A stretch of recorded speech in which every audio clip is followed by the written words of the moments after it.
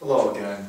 I've got a lesson here where we're going to talk about radical or exponential form. And basically what I did was I put up the same problem twice, the cube root of 320, or 320 as a quantity to the 1/3. And questions that students usually ask is, well, which way is better?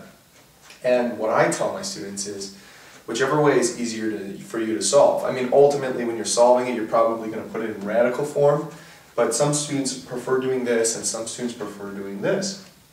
And there is no really right answer. Whichever way helps you simplify. Personally, I like this way. Not for this particular type of problem, but at least for understanding what's going on. But when it comes to just solving really quickly, I actually prefer this way, on this particular type of problem. But you should know that they're interchangeable. 320 to the 1/3 is the same thing as the cube root of 320. And basically that's because it's the cube root of 320 to the first power. The power inside is the numerator, and whatever the radicand number is, or the number outside the root, pardon me, is the denominator. So I'm going to show you how to solve it using both ways, or both ways that I would teach it. And then you just leave it up to the students to solve. I mean, ultimately they're going to choose what they're going to like best.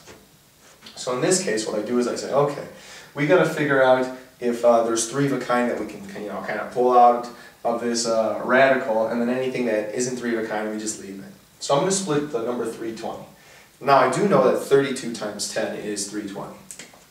There are other combinations that you can make too. I guess maybe permutations would be a more correct word for that. But you can use different numbers. You don't have to use 32 and 10. You can use 16 and 20, for instance. But I already picked 32 and 10.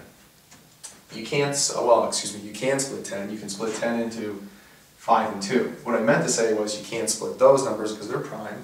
So you circle them. When you split 32, you split it into 8 and 4.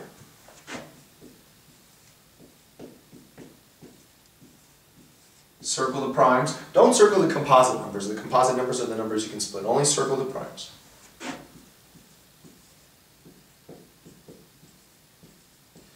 Now, it's basically saying that we take out 3 of a kind.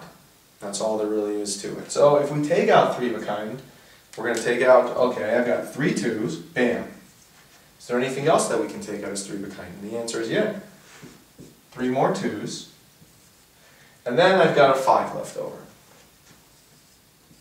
And then students put this answer down. Oh, it's 4 radical 5.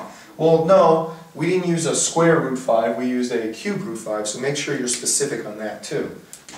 It should be 4 times the cube root of 5. And that's the answer.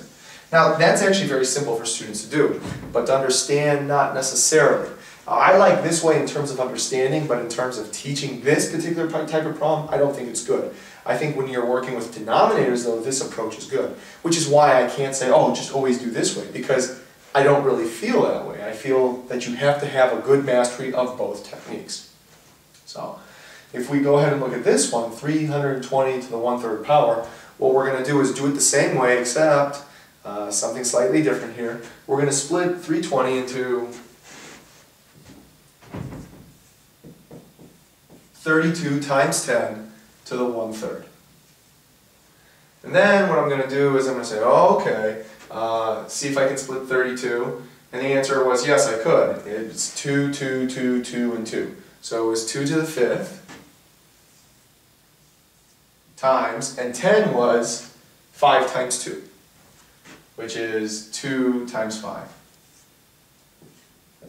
And it's all to the 1/3 power. As I said, I would never actually suggest this way of doing this particular type of problem. But when it comes to knowing what you're supposed to do, especially when you're working with denominators, I would say that this is a good approach. Okay. So here we go. We're not actually done. Let me just rephrase what I did, just in case anybody is a little shook up. 32 is the same thing as 1, 2, 3, 4, 5. 2 to the 5th. 10 is the same thing as 5 times 2, or 2 times 5. Let's rephrase this a little bit better though. This is 2 to the 1st and this is 5 to the 1st. 2 to the 5th times 2 to the 1st is 2 to the 6th. And you can't multiply it with 5 to the 1st.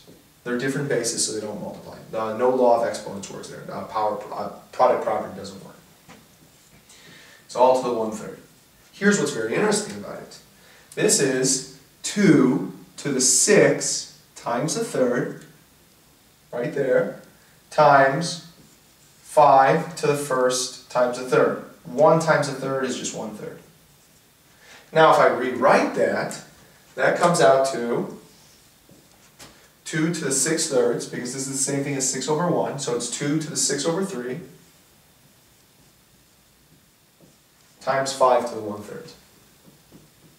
6 over 3 is the same thing as 2, so it's 2 to the second times 5 to the third, power of 1/3, pardon me.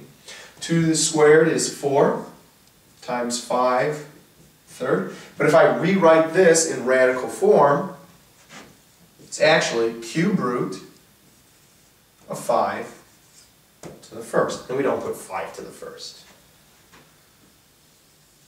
There you go. Same exact answer, different approach. As I said, personally speaking, I think this way is easier for this type of a problem. But we're going to do a problem with a denominator, and we're only going to use variables. Don't want to scare anybody off, but we're going to try it. And we're going to find that this approach is probably the better one in terms of understanding for students, and they like it.